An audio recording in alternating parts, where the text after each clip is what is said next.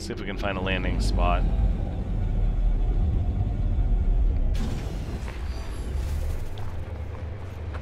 Whoa! Creatures galore.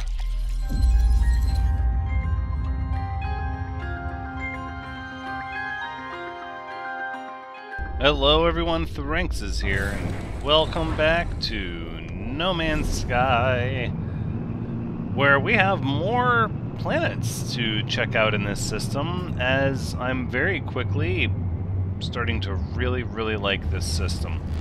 Let's see, we talked a little bit about in the last planet about why these two are really neat and have a neat relationship. Here is even sort of a more Earth-like one with a different sky, but a lot of storms. And then we have these other three planets with water, one of which was visible from this moon that, yeah, right over here by the space station. I believe this is the toxic planet, and then look at those. Look, just look at that. It's almost like they're like perfect little glossy billiard balls even. I don't even like these perfect little cloudy marbles. I don't know. I think we need to start jumping around various planets and see what the rest of this system has. We've already checked the space station. It doesn't have necessarily any notable multi-tool modules. What we have not done is we have not summoned a derelict freighter in this system, and that could be a neat way to just to kind of check the box of learning everything about this system and what it has to offer, just before we make a final decision. But I'm so far leaning towards it.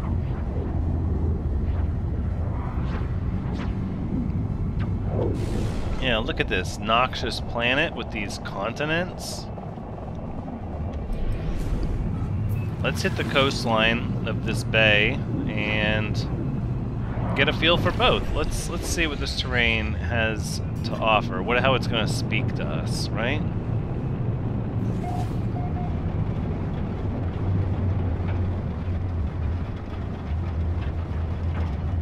What we're dealing with, a bit of a storm right now, perhaps, with this lavender sky. And we've got these sandy beaches with... Is this a cliff overlooking the water here? Oh, that's fun. Oh, this is... Oh no, we've really taken our ship into this cave? This is gonna get us in trouble. We need to turn around. Yeah, I know. My living ship is afraid. What have you done? What have you done to us? Okay, woo. Oh, scary, scary. That's a pretty neat formation, though.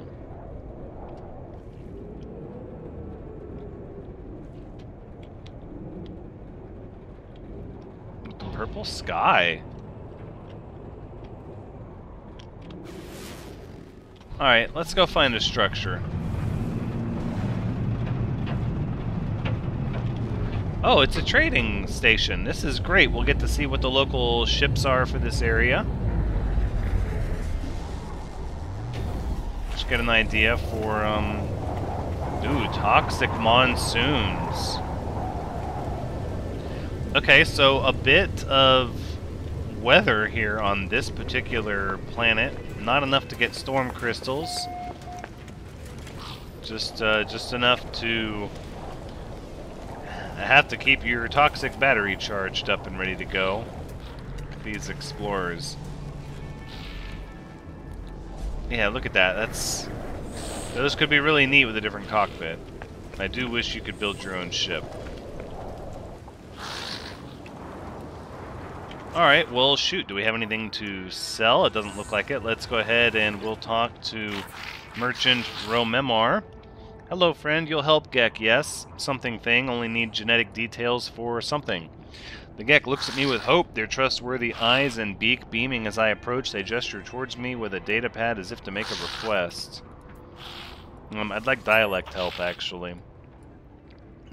They babble, whispering symbols in my mind with a delicate pheromone. Teach me a Gek symbol. Yeah, the Gek word for home.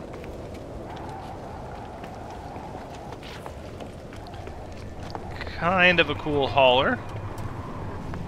No, never mind. It's got that offset asymmetrical cabin? What? That flight station? That's weird. Look at that. How did I not notice that at first?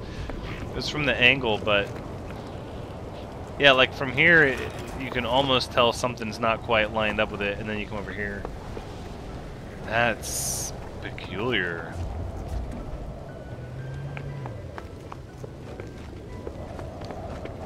Well, being a Gek system, I know they're going to have more haulers than anything else. But... armored clam. Oh, are we that close to the water? Or is there a cave? Cave that opens up to the water. Oh yeah, cave's right there.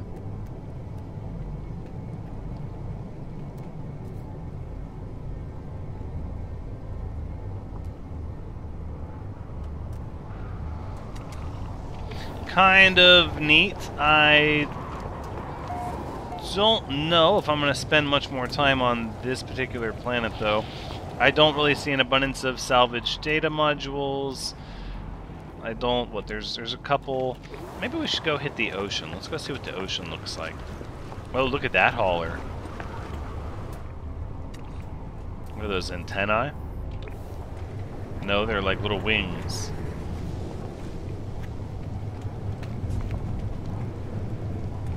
Reminds me of the one we had there for a time.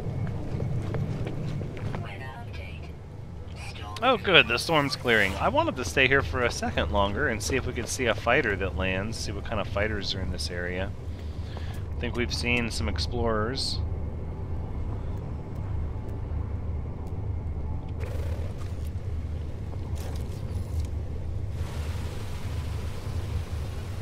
Might as well grab this condensed carbon.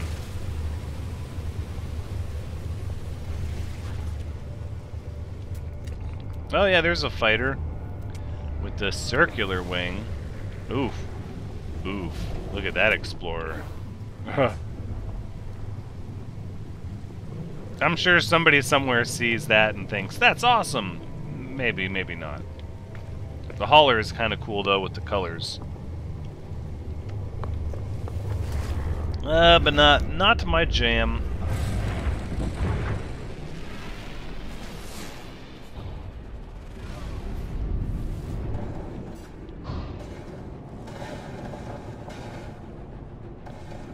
The water appears rather clear, but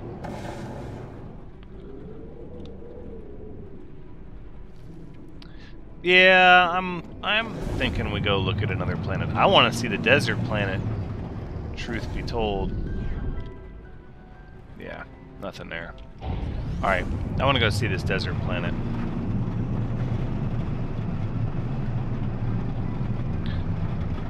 Every planet can offer something if you have an open mind. Some just offer more than others. Yeah. Let's see what this is all about. Oh, this one's far away, too.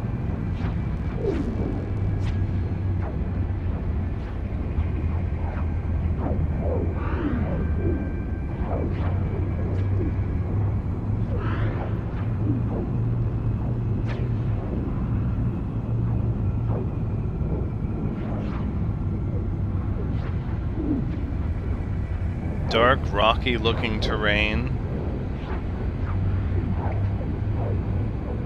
with red water. The sky looks to be, yeah, that's sort of lavender. Obviously, some particulate that's cycling through the air and the liquid on the surface, but is not actually water. It's either not hydrating or the sediment is causing it to not give the water readily available to the flora and fauna here, and that's why it's a desert. Got some mesas and plateaus, okay.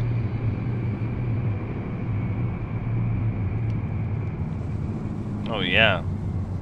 Look at that thick atmosphere. There's a lot of some kind of particulate in the atmosphere here. And it's obviously blocking up all the moisture. Although we have some trees. Wow, it's absolutely very arid though. Let's see if this is like a salt lake, maybe? Oh, that's what it could be. It could be red salt crystals and these little lakes, these like cratered lakes here. Alright, let's settle down here. Right? Hold on, let's scan. Oh yeah, there's a little bit of depth to this too, even though it's right kind of here in its own little pocket. Alright, let's see if we can find a landing spot.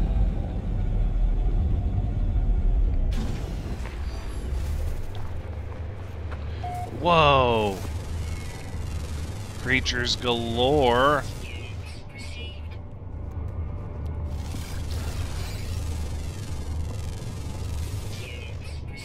Look at all these creatures. Oh, of course. Of course. This is like the local watering grounds here. All these creatures have migrated down here to hydrate. This water's pretty limited on the landmass, I would imagine. Look at this. This secret little area here.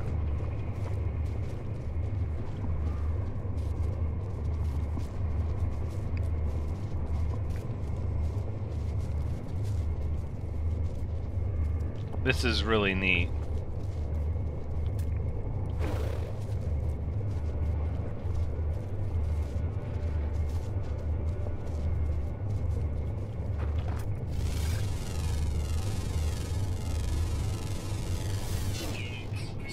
Carnivorous cacti. Look, another creature.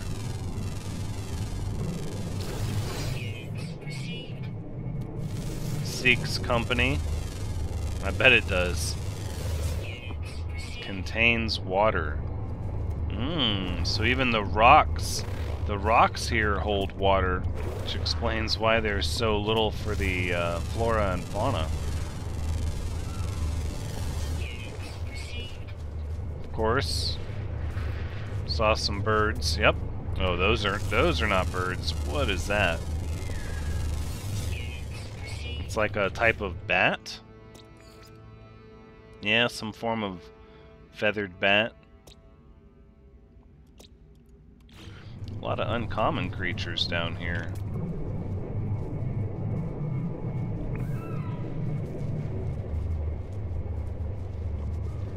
Very neat. Okay, let's see what these trees have to say about their living conditions. Semi-liquid bulbs from salt fusion. See? Advanced age regular root structure. Right, so that kind of lends credibility to what I'm saying. There's some form of deep red salt that's made the water so... it's increased the salinity of the water so much that it's just not readily available for most things on this planet.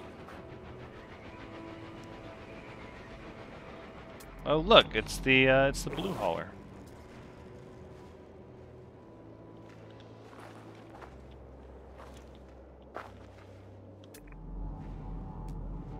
I swear I just saw... yeah, there it is. I was like, I would like to learn a word of the Gek, please, and thank you. Alright. I can deal with the purple sky because, again, it reminds me of like a perpetual sunrise or a sunset.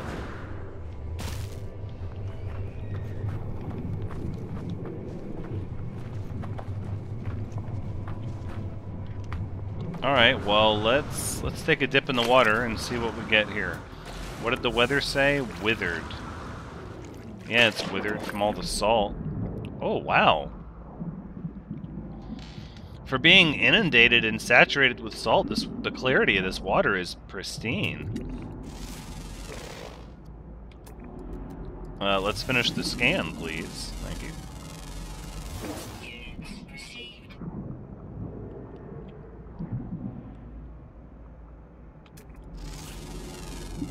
That's some coral structure here from a localized black hole. Okay. I don't know what that... Artificial.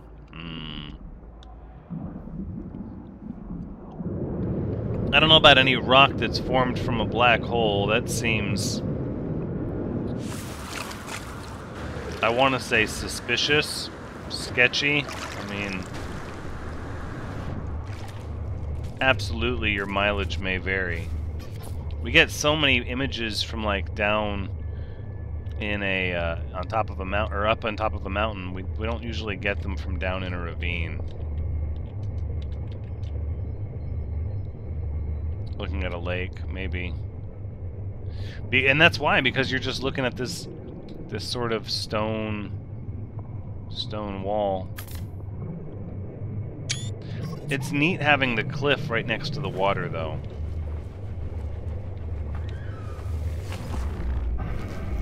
Alright, well, we've got one more planet in this system to see.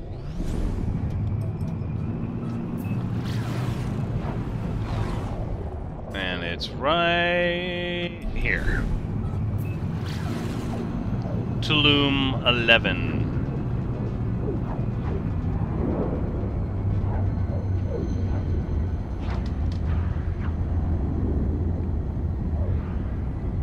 Looks like a yellow atmosphere. Crimson flora, sort of the teal tropical looking water you would expect on a tropical planet. Let's head over here. I'd like to see the land first. During the day. Not necessarily sunrise or sunset. A lot of rocky terrain in this system. Every planet seems to have some form of, like, rocky, jagged terrain features. Oh, this one is like large rolling mountains, though. Yeah, look at the terrain variation here. And those outcroppings. That's different.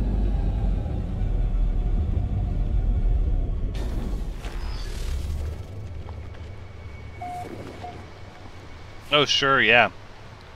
That's a vista. We'll sit and watch that flame.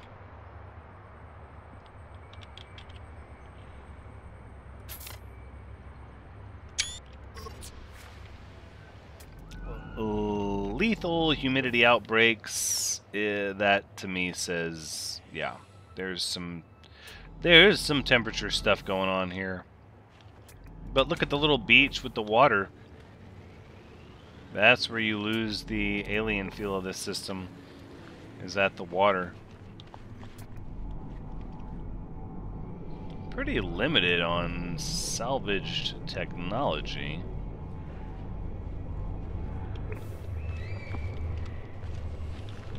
I wonder if we can get a scan of a building nearby, perhaps. Oh, that's a cool looking creature. Oh yeah, it's like a falcon with reptile wings and a tail. Found on planet Tulum 11, Ostridionthosa has adapted to the temperate climate and humid atmosphere. Nervous on the wing, they wheel and turn in endless loops, hoping to throw off any predators that might attempt to track them. Sharp scents and sharper claws allow them to tunnel swiftly through the earth in search of the tubers that form the bulk of their diet, and they're waxy all over. Oh yeah, look! Trying to dive through the dirt and grab tubers. Interesting.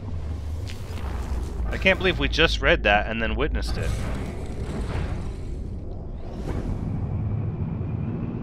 Okay.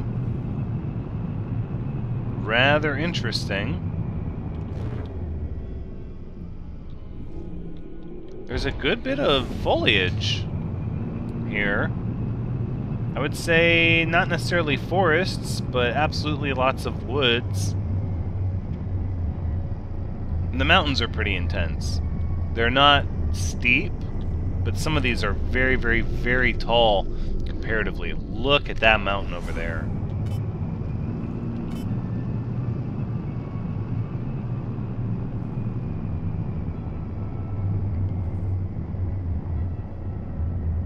Yeah, I like the terrain here.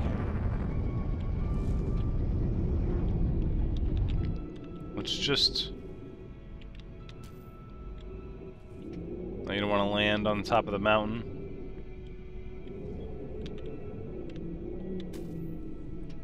It's hard to believe, honestly, that this is a tropical planet. It really does just feel foreign. Like, there's nothing about this that feels familiar. High internal pressure feeds off buried carbon.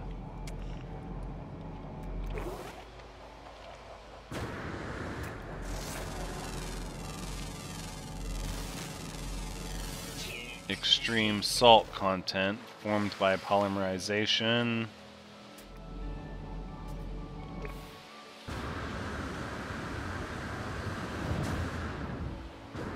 Pretty shallow cave. Let's see what else we can learn about this planet. Conductive, calcified fauna.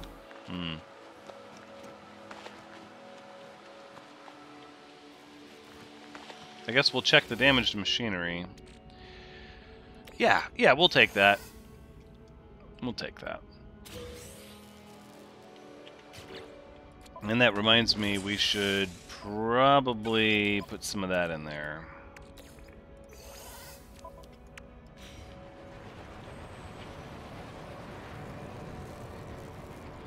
This feels like a hot planet, but I guess if it has lethal humidity outbreaks, that would make sense. Look at this grass, though. This isn't even like... I didn't even notice it first. I was too busy looking up to look down and to see this isn't even normal grass. It's like mushrooms, or...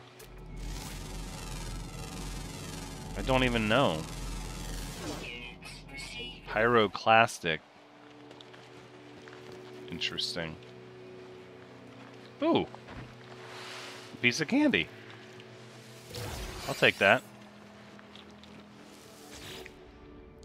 Another damaged machinery. No, I think viscous fluids are going to be a bridge too far. If it's not living slime or better, we're just going to leave it.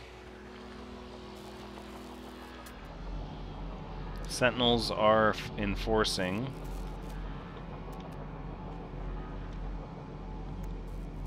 Wasn't there another... Oh, there is another buried technology module right down here. Wonderful.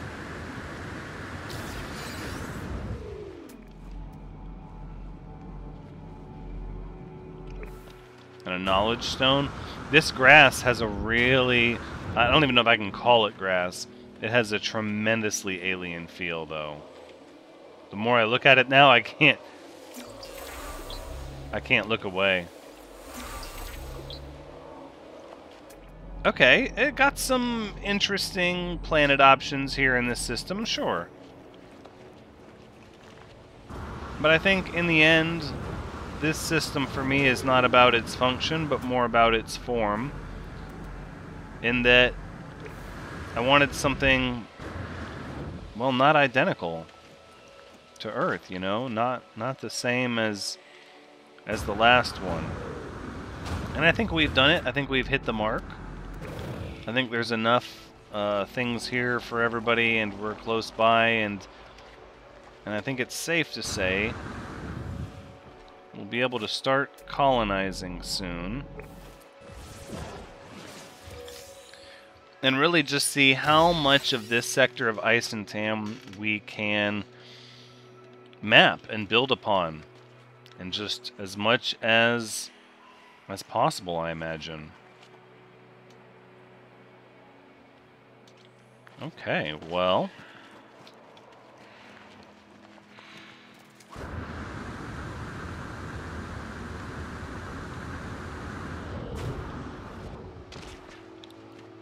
Look at this like rockiness here.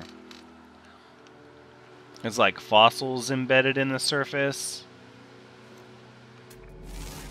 And what are these? Littered on this mountainous section. Eroded from metal vapor. Oh, well that explains the yellow sky. Yeah. Some kind of heavy metal being carried around in the air, vaporized. That would sort of, especially with the pyroclastic rocks, that would lend itself that, you know, potentially this planet had undergone its young volcanic, mass volcanic stage relatively recently.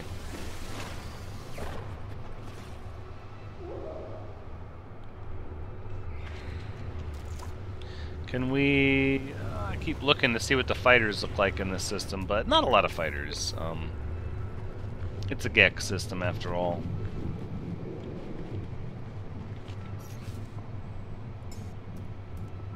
Look at the size of our capital ship if we summon it. Oh my goodness. No, we're not going to summon it here though.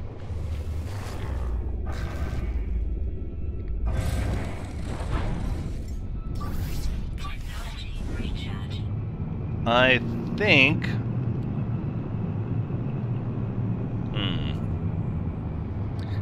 The question is the grass greener on the other side? Should we start to travel around to other systems?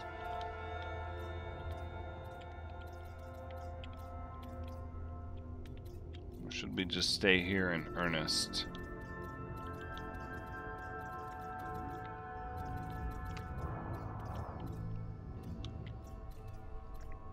We're still relatively close, so we're just under 1,000 light years away from the nebula capital.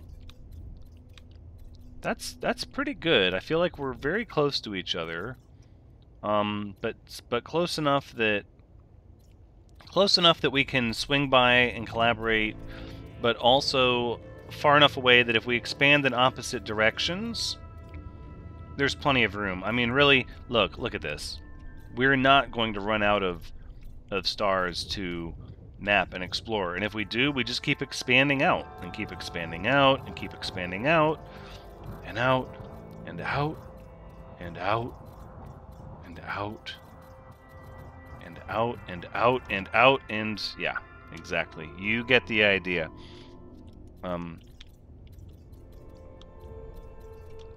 There are a lot of stars in this area to pick from. And we're less than 1,000 light years away. I think that's a respectable distance, given the scope of how many stars appear in a 1,000 light year bubble. Yeah. That's very good. That's very good indeed. Let's see. I think the next step is going to be...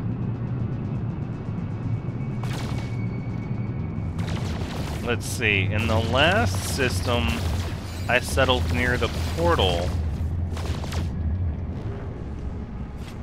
I don't know if I necessarily want to settle next to the portal in this system.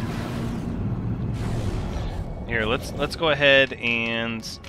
I mean, there's a benefit to settling next to the portal, but there's also a benefit to not factoring the portal into your calculations, because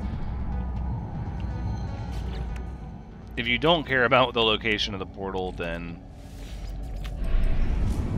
you can, you know, focus more on surveying and setting up near resources. But I guess that depends if you're going for form, function, a mixture of both.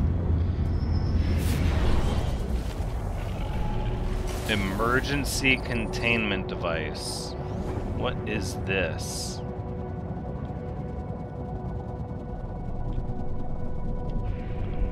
What? What is it containing? Oh my. We've got to get pictures of these. This is definitely a time to stop and stare into the fire for a minute and reflect. Question is, what is it containing?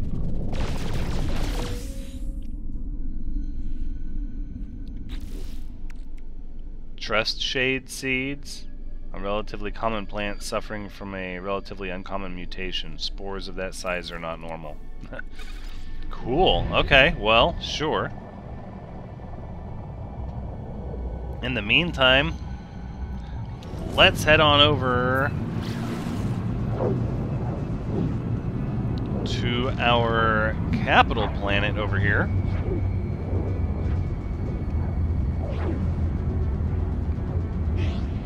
And this will be where it begins.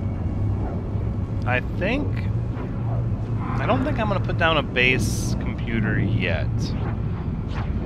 I'm going to mull over my options, where I want the base, what's important to me. I think that's the right call.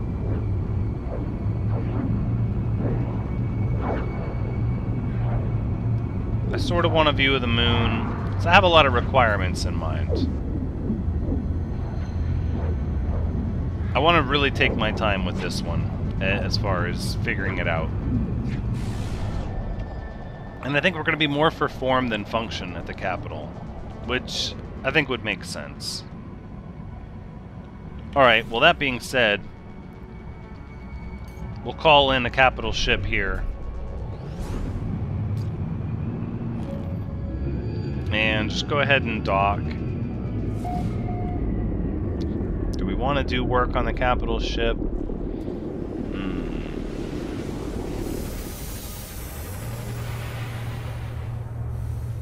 don't know.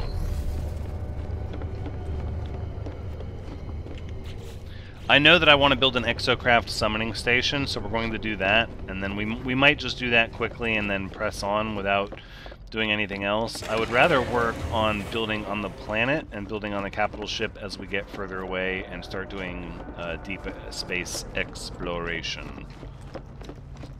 So for now, let's... yeah, here we go. Get one of these. Oh, look, we need warp cells for this room. It's a thing of beauty. And I didn't think we'd use those. Look at that.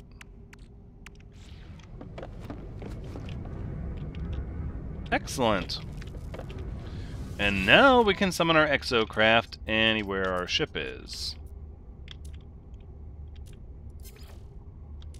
Let's go ahead and sell these trust shade seeds.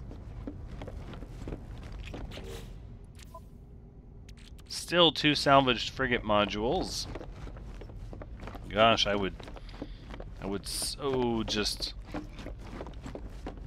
love to get the last 2.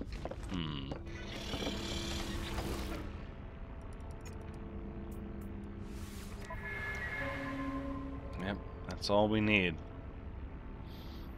That's all we need. And then look, each one of these adds 50 light years to the range, these color. So even though we don't need all of them, it makes me wonder if there wouldn't be a benefit for it. I mean, eventually we can expand out our technology and our inventory and everything else with bulkheads, so